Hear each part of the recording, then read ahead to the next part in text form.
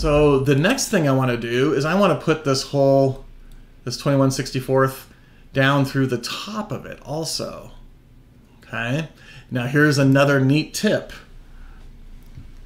I'm going to use the hole command again, and I'm going to click near the top. So I'm just going to click somewhere like that, and Fusion will automatically put it right at the top tangency of that. And let me show you what I mean by that.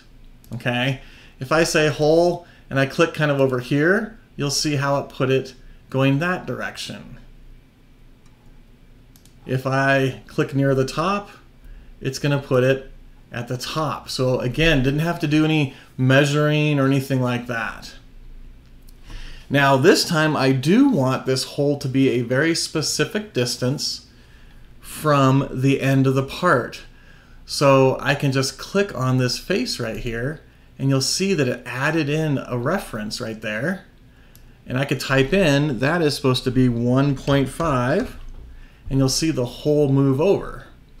So we're referencing the edge of this shaft, according to the drawing.